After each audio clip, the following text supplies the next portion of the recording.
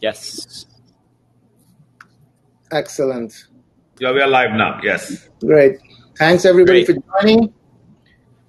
Asia, with some of the largest countries charting their own territories in the digital ecospace, where India and China, the largest countries. India has crossed 300 billion USD, or around 12% of GDP, and China more than 5 trillion, or 1/3 of its own GDP.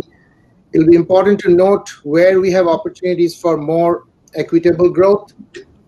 For example, the economic integration of Southeast Asia. This is what we had talked about in earlier session, which would turn a region with a population of a little under 700 million and a nominal GDP of about $6.5 trillion into one of the world's biggest and potentially most dynamic emerging markets. That has been the aspiration of forward-thinking regional leaders for decades, and the 10-nation ASEAN countries are well on their way, but a powerful new force, the rapid adoption of digital technology, today's topic, by the region's businesses and also by increasingly affluent consumers, is complementing these government efforts, right? By making this common market a reality. The invisible data highways are bridging vast populations separated by a wide variety of languages and cultures through smartphones, the wireless internet, and social media. Companies are using this connectivity to offer new, accessible services to the region's consumers. How Asia, and especially ASEAN, can keep pace as well as lead in the digital revolution that's happening in the post-pandemic world, and do so in an equitable manner with access to all the stakeholders, be innovative in business and technology while being strategic in policy making, is our topic today. We have a great panel of business leaders and experts from the region today, actually, as it turns out, from all over the globe, even including Europe. My first panelist, Stephen Edkins. Stephen, co-founder and chief CEO of Rice Exchange Singapore. He's an experienced entrepreneur, angel investor with interest in agriculture and renewable energy, Oxford-trained economist. He had a venture capital firm with public exits that were successful. He's also interested in the global rice trade, following his involvement in a rice plantation and mill in Nigeria. Welcome, Stephen. If we can start off with you and your opening statements, and this is true for everybody, for next two, which should not be more than 2 to 3 minutes. If you can give, Stephen, your perspectives of both the challenges and opportunities of this region in driving a cohesive digital strategy for equitable growth. Over to you, Stephen. Sure, thank you very much. Rice Exchange is a completely digital platform which is helping to make the trade, particularly across Asia, because rice is very much an Asian commodity, a lot smoother and more efficient. If you look at the way that not just rice, but all commodities are traded today, they're still relying on very archaic systems. Until about a year ago, they were still relying on paper for most of the settlement of those transactions. But what we have seen over the last 12 months with COVID is a dramatic acceleration in a trend which was already beginning towards digitalization, electronic signatures, and integration of trading procedures more generally. We're seeing governments a lot more open towards digital solutions, both because it allows them to monitor better what's going on, but also because, to be honest, right now, you don't have the choice. There's no other solution right now. But this is exciting times. It's going to lead towards, as I say, a much more efficient process. And the question is who benefits from that? And we believe everybody will benefit on our platform. All the stakeholders benefit. But the biggest beneficiaries will be the people at the beginning and at the end. So that's the farmers who are producing the rice, and that's the consumers who are eating it on their plate. They're the biggest beneficiaries. The producers will get a better price, and the consumers will pay less for what they were eating. Great. Thank you. So if we look around the region, we'll find plenty of evidence of digital's impact on consumption of goods and services, right? That until recently were relatively inaccessible. New online grocers and marketplaces I was looking at are allowing families in Jakarta, Singapore, Manila to have Australian organic beets to African condiments delivered to their doors today. Government agencies and e-commerce giants are building logistical and technological infrastructure, which should enable thousands of small enterprises as well, which is kind of important. So my next panelist, Ira Kiener, who is a co-founder and chairman and CEO of Dealogikal in the Philippines, which is a competitive physical commodities marketplace and that seeks to accelerate the evolution of market participants involved in trade and eliminate market inefficiencies. So Ira, if you can focus on during your opening statement, where you see similar opportunities for innovation for Asian businesses and how it can better cooperate with government and society to build better digital growth for future of their citizens. Yeah, so I think there are several very important issues to consider. As far as developing here in the ASEAN region, and I think that would revolve around innovation capacity and entrepreneurial capacity, and also being able to develop innovation ecosystems within the region that will help to foster the development of the infrastructure that's required for trade. Of course, human capital and bringing together all of the different stakeholders, the corporates, the governments, the universities, the venture capital, and of course the entrepreneurs. So developing these types of ecosystems, within the ASEAN region, I think is going to be very critical to improving the innovation and entrepreneurship capacity here in the region, and to help spur that type of trade here and technological innovation within this country. Within this region. Surely, I agree. I think to capture the enormous opportunities, the government, businesses, societies will need an ASEAN-wide strategy. Asia-wide in general, but ASEAN-wide specifically. So you'll need a digital ASEAN strategy, and by no means also I would imagine that this imply a one-size-fits-all approach to Southeast Asia, right? Next panelist, Jarvous Chen is the managing director of Sinda Corporation in the UK and works with partners from all over the world on cross-border trade and doing business globally. So, Jarvous, the digital integration of Southeast Asia is still in its early stages with different tariff and regulatory business regimes, which will continue to have an impact for the foreseeable future. But businesses that you deal with can actually help ASEAN governments now to get a better understanding of the evolving digital economy, right? And how to mobilize it to boost growth. And together, as I think Ira also just suggested, that together they can make it easier for data to flow across borders by updating regulations and improving data privacy and security. So in your experience and for your opening statement, would you like to point out how the regulatory bodies and government policies today are shaping to boost the digital economy-based growth for the ASEAN? All right, thank you.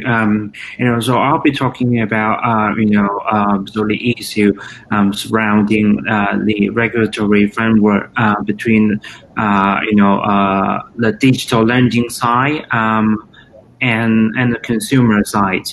So firstly, as digitalization, becomes much more important, especially in the wake of COVID-19. So the governments around the region need to, emphasize, a leveling playing field, for all participants in the region. Say, for example, as a digital lender, you've got to ask and to look into, the profile, of the people, you're lending money to. So, for example, if the governments, can implement, a proper, credit reference, regime in, across the ASEAN countries, that would be helpful, to protect the businesses, as a digital lender. So secondly, so the government, also need to address the issue of protecting the consumers digitally. Having said that, what I mean is that, the governments, can put some legislations, in place. For example, so as a consumer, if you shop around on the internet, you want to keep away from any fraud. You want to keep away from any mistaken identity. So say for example, so if governments in the region can put like a proper consumer act into legislation, that would be great for everybody. So for example, in the UK, the governments back in 1974 put the law into legislation, which is called the Consumer Act 1974, which protects the consumer, from any mispresentation or any breach of contract, by the retail or wallet trader. So that means the lender is liable for any joint compensation in breach of the contract committed by the trader or any company. Okay, great. Thanks for your input. I'll have a follow-up to that as we do follow-ups for the rest of the gang. The last panelist, Srikar Reddy, Chief Executive Officer, Sonata Software. Srikar has been with Sonata, which is a public company in India, since 1986. Srikar has made Sonata one of the fastest growing IT solutions company, and also recently recognized as one of the 10 most valuable CEOs in the large enterprise category in India. Congratulations, Srikar. In your opening statements in the next 3 minutes or so, if you could please highlight how India has developed its digital economy over the last decade, and what are the learnings maybe that can also be applied to other parts of Asia, including the ASEAN region. I mean, it's a give and take, but I think we can discuss the two-way learnings as well, especially since you're running the global business.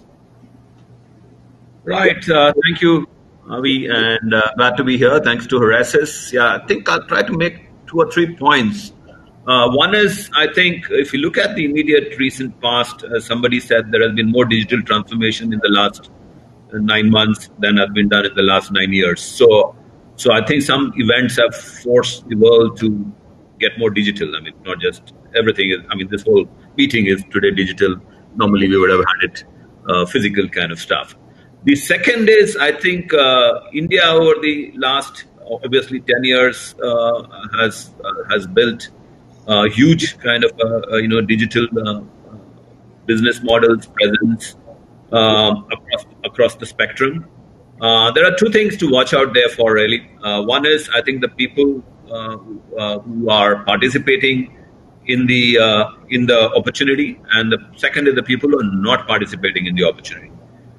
There are, I think, still certain level of inequity there in terms of access of, I think, basic digital infrastructure. While there are still people talk about smartphones, but there are not many people who have smartphones. And one of the recent issues with the pandemic has been the lack of access to people without the means to get quality education, which others were getting.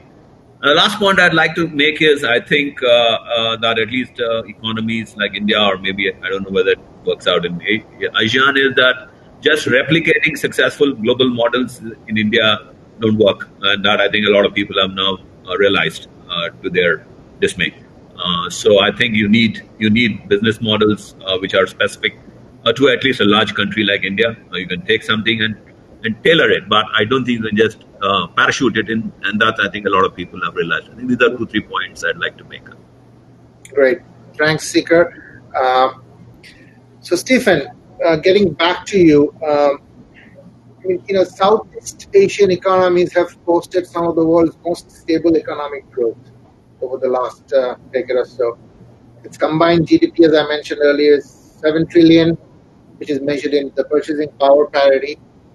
And if you take it together, it's equivalent of the world's 4th largest economy. Two questions or two sort of points that come to my mind. What are the binding mega trends that's making this possible from your point of view? I read that it was, and I learned through also doing business that probably urbanization is driving affluence. So that could be one of the reasons, but would like to definitely hear a more detailed point from you and anybody else who wants to jump in. But at the same time, when we talk about digital economy, only 5.5 billion in e-commerce, right? For a $7 trillion economy. So that's like less than 1% of total retail sales across the region. So there's opportunity, right? Opportunity for huge growth there. I read somewhere that it could be up to 100 billion in the next 5 years.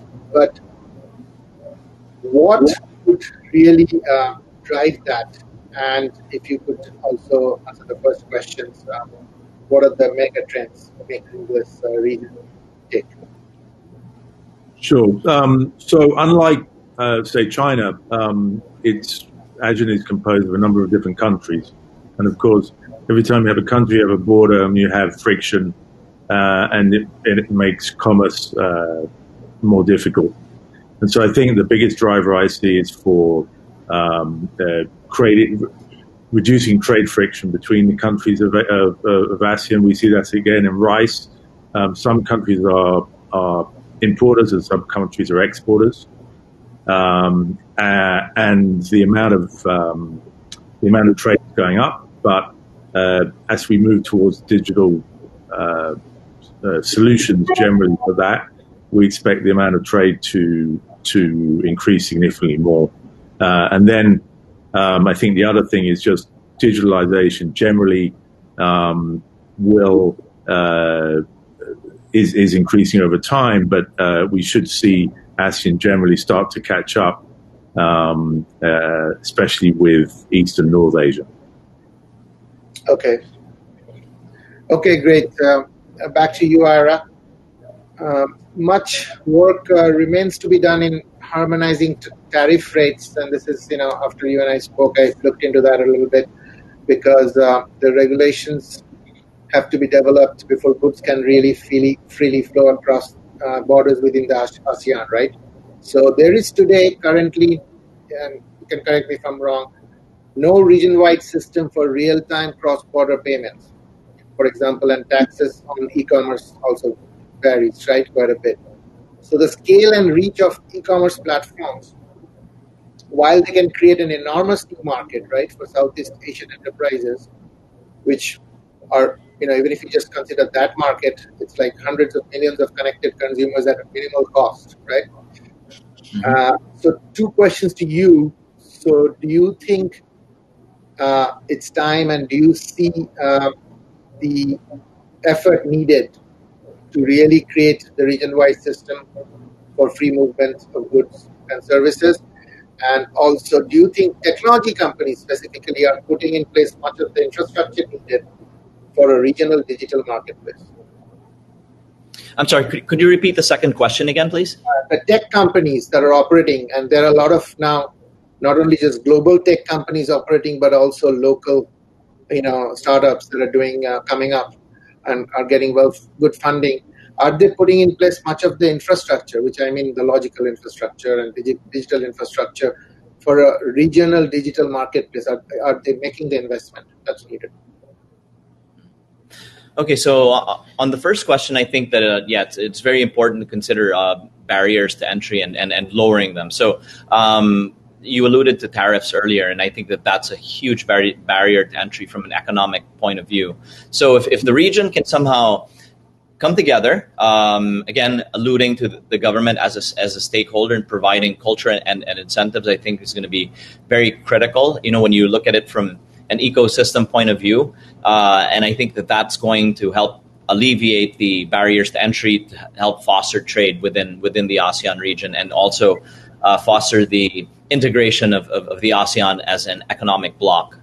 On your second question, with respect to entrepreneurs developing digital platforms, and with the other stakeholders like the venture capitalists, and developing solutions to problems to help accelerate that process of integration, I really do think that as Srikar mentioned earlier, that a lot of things like that took place like in the last 9 years were all compressed in the last 9 months because of COVID. I think really rings true in this particular case. And so I think when you bring those particular stakeholders together, the funding, the entrepreneurship, along with the economic incentives, and introducing things like science, technology, and mathematics courses, improving entrepreneurship talent, increasing R&D spend, increasing risk capital, increasing specialized technical equipment, physical space, customers for new innovations, and customers for selections and startups. So I think bringing all of these things together into one singular ecosystem will definitely help spur and bring the market into a singular integrated block. Okay, great, thank you, Jarvous. My next question is towards you. What I gather is that much of Southeast Asia. By the way, any of these questions, people feel free, because we have time, to jump in and make your points as well. It's not necessarily only pointed towards, the name that I'm saying, because I'm sure we can all gain from collective wisdom of the panelists. Yeah. But one thing that I did sort of study in getting ready for this session was that most of South Asia appears to be poised to lead directly from cash to digital payments. Today, cash on delivery is almost a necessity for everybody to have, right, as part of their strategy. So skipping credit and debit cards. In the US, there are 177 credit cards for every 100 people. In Thailand today, there are about 29 per 100, and Vietnam, I think it's 5 or less.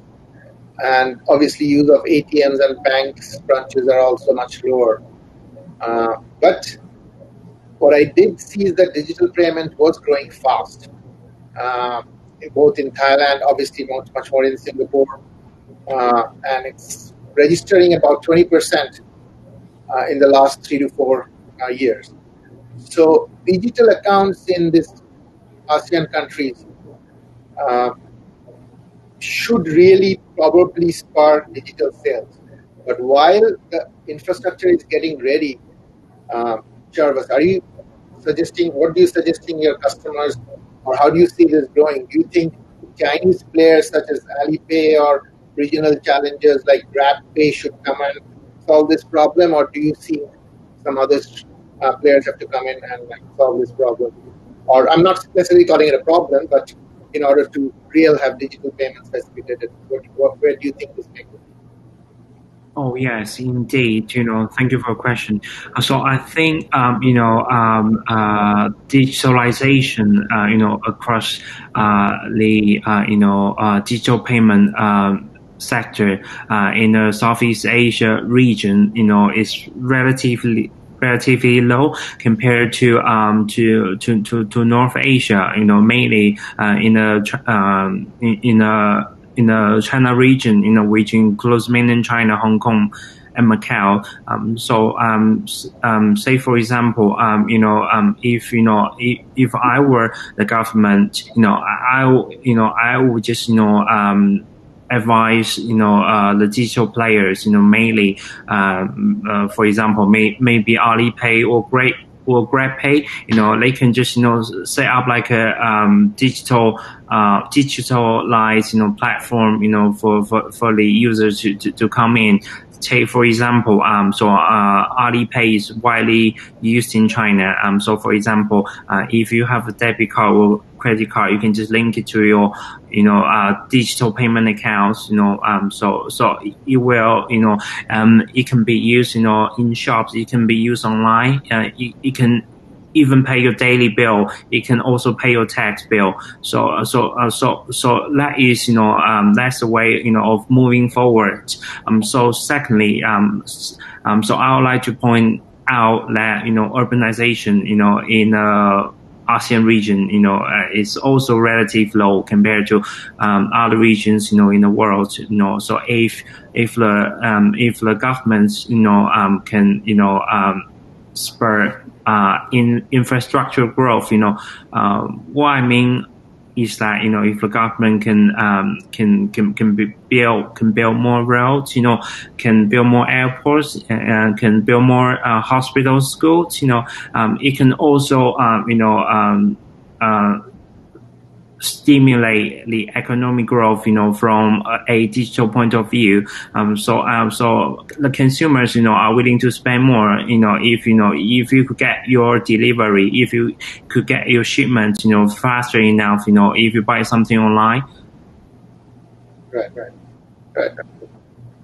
Got it. Yeah. So not only just investment in digital infrastructure, but also in physical infrastructure, which exactly. Yeah. That's great. So Srikar, my next follow-up to you is, again, from India's perspective, because you bring that perspective to us, what does India need to do to close the gap with China in terms of the digital economy, right? Is it, I guess it's a combination of things, but is it smartphone ownership? Is it much better investment, as we are discussing, across the board in digital infrastructure, or some other capability to close the divide between the rich and the poor, in getting more digital access across all the segments of the population? What are some of these things? And I don't mean comparison at all levels. I just No, absolutely. I also felt that it would be a bit unfair to compare India to China. Right. We have a long way to go. But I think the opportunity is humongous. I think for a country like India to use digital technologies, digital infrastructure, to focus on a whole lot of, I would say, citizenship services, whether it is smart cities using digitization to improve, traffic and a whole lot of other stuff, which is, I think, very big issue currently in most Indian metropolis. Digital delivery of healthcare services, digital, farming, digital, I think, distribution of logistics. I think there's a huge amount of, opportunity for India to actually leapfrog a lot of, antiquated processes, because I think, there's this famous saying that India missed the mainframe revolution, went to PCs directly, and India missed the landline revolution and went straight to smartphones. I think so. There are a lot of opportunities, I think, to use all this to do it. So what it requires, obviously, is a whole lot of stuff. I guess a will from the will from the government, and then simplifying the whole models for doing businesses, delivering these services, making the laws a lot more, I would say, simpler. For want of a better term. Otherwise, there is enough, I think, entrepreneurship and the will to drive these things in India today, I think. So, so there's a huge opportunity. I think, and a lot can be done, as I said. So it's a question of, I think, will and some money. Yeah. Right. Great. I think you're right. And I think, thanks to even Chinese investors, I think India has, which has actually invested in a lot of Indian companies, right, into the digital economy. But similarly, one can notice that Chinese e-commerce giants are also investing heavily. And this is a question to the panel. Everybody can answer this. Heavily to build a footprint across Southeast Asia. So, Tencent, JD.com, focusing on across Asian countries, right? Have invested hundreds of millions of dollars. Alibaba invested a few $1 billion in Southeast Asian marketplaces. They offer like Chinese products in the region through its e-mall facilities. It's invested in the Indonesian marketplace, Tokopedia. So with China so obviously heavily invested, so what's the feeling there? I mean, you guys obviously would welcome the cash part of it, money part of it, but what's the overall feeling? Is it really fostering the growth and equitable growth as you expected for the digital economy, or this is something that you don't think it's still there yet? Meaning, does it come with a stick or is it all carrots? I don't know. I guess just one point that I'd like to make is that when one refers to like a digital economy and equity, I think that there's somewhat of a negative relationship there, and I tend to think that the that innovation-driven entrepreneurship versus your traditional SME, really provide some sort of divergence in terms of like growth patterns. Where you look at the linear growth of an SME. There isn't as much risk in the beginning, but as far as earnings go, it follows like a very linear path, and so that's the first point. The second point is when you look at an innovation-driven entrepreneurship, there's much more risk built into the front end, and so there's a lot of investment that goes into that. But then once you've crossed the vertical axis, or at least when it starts to go into positive territory in terms of earnings, you start to see exponential growth. And so so speaking of equitable growth in that respect, I just don't really see that taking place. I think that the innovation-driven entrepreneurship is going to surpass by far the SMEs, which compose a very, very large portion of the entire economy. So I think that's going to be the trend that we're going to be seeing going forward. Sure. Yeah. Both Jarvous and Stephen, if you want to comment on it. I mean, essentially, would you take the current scenario, or would you also insist on government playing a much bigger role, along with obviously whoever else can invest? With Chinese are doing quite a bit of investment, right? So is it Chinese investment and startups' ingenuity and innovation, or is it also governments coming in, which has been kind of slow and addressing all these other complex shared challenges that we have for both logical and physical infrastructure and all kinds of regulatory issues that must be resolved? So, can I make a comment? I mean, I think it is. If you look at capital, investment capital is still quite trickled down. Singapore is clearly the entry point for a lot of capital, and I think also for the actual startups as well. There's obviously a lot of support there, and it really is a question of how does this capital and this effort end up on the street in Jakarta or in Bangkok, and watching those flows of capital. I think also it's important that there be greater fostering of and encouragement of local startups, trying to make it a little bit more decentralized, encouraging the entrepreneurial talent across the region. I think that will happen. I mean, we've seen that already. If you look in places like Europe, you see there are many clusters now where there were not a decade ago. And I would expect the same thing to happen in Asia. Great. Jarvous, would you like to make a comment? Oh yes. So I'd like to make a point, of lending, to traditional SMEs.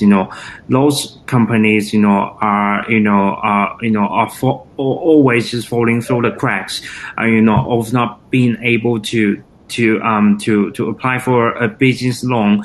So traditionally, banks are not willing to take, any risks, from the SMEs. So I was just, give you guys an example, of Alipay. So Alipay's, traditional, lending platform, which allows, merchants and consumers, to apply for a small loan just based on a credit file, without pledging any, access, to them.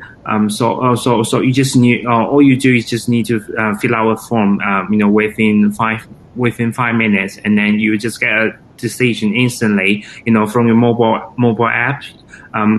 So if I was a traditional SME, and I couldn't reach out to a traditional bank, I'll probably just be applying for a loan, from the traditional fintech company also. Yeah. Okay, great. I mean, so while some of these things are going to be ongoing and happening, which is companies drawing on the expertise to help governments upgrade the infrastructure needed for e-commerce, harmonize the digital regulatory framework, and to Ara's point, how it is very important to innovate, right, as a startup and SME. I always felt, even when it was happening in the US and then later I saw it happening in India, that local companies, meaning companies that are coming out of these regions, not the Amazons or the Alibabas of the world, they have to be able to improve their ability to capture the big opportunities as well, rather than serve the needs, right? I mean, and then create a market which was not there before, like how India became a big market, right? I mean, before we used to go and produce out of India to deliver it to rest of the world. Now, any bona fide business wanting to do business, India is a big enough market. You can be a unicorn just, right? So this is the opportunity also for Southeast Asia, right? So does that require a change in mindset?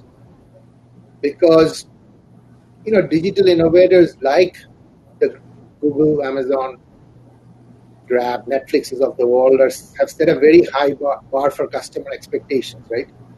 Which must be met, and by local companies. And that cannot happen, just to extending your point, through piecemeal innovation, right?